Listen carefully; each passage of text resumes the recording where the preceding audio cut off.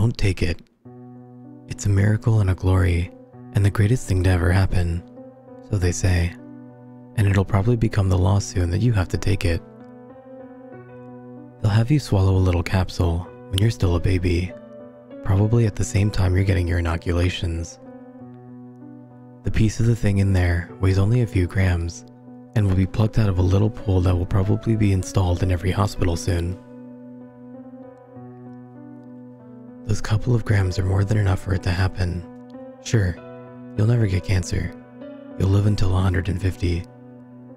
You'll have stronger bones and a more resilient immune system.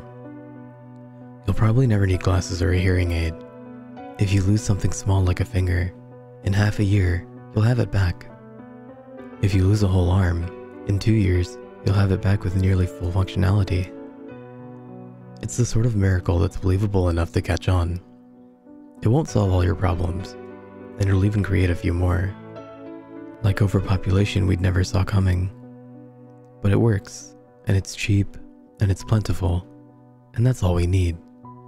Sure, they can't quite explain how that thing actually manages to rewrite our genetic code after we swallow a few grams.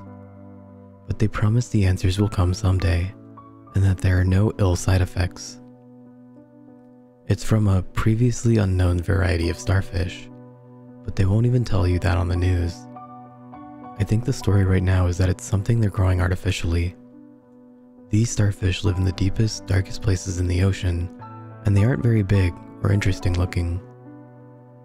Honestly, we'd probably seen them down there before 1,000 times and looked them over.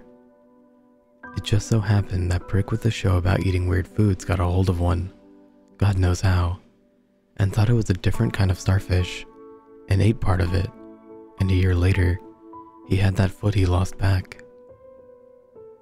I'm sure they tore apart his house and tested gallons of his blood and interrogated everyone he spoke to.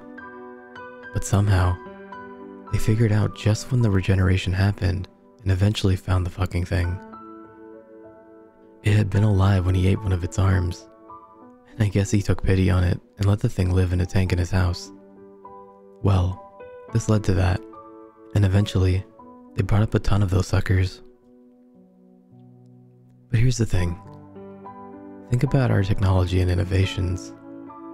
Think about what they are for. Mostly, it's to keep us alive longer, make us healthier, help us communicate better. What if, as a race, we'd already had the ability to communicate via thought? What if we were naturally incredibly hardy and long-lived?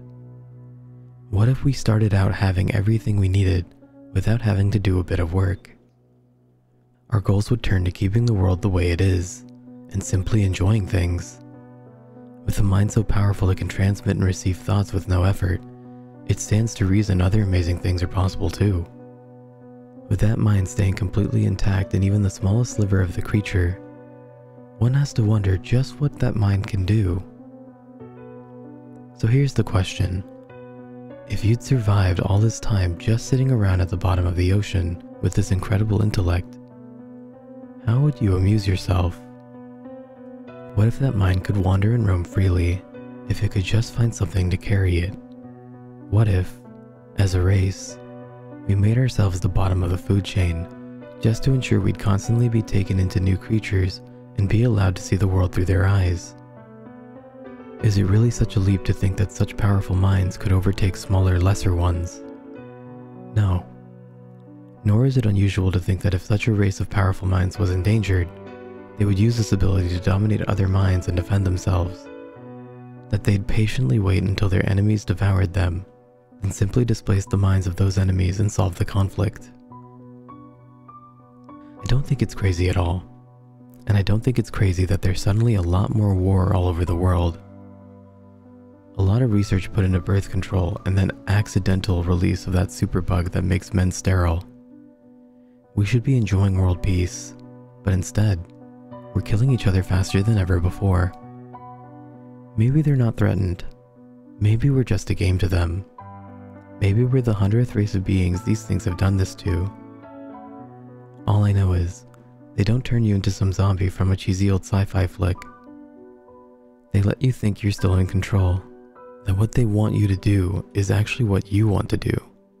It all seems so natural, so right.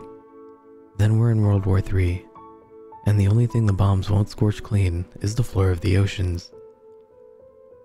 Don't ask me how I know all of this, and don't take that pill.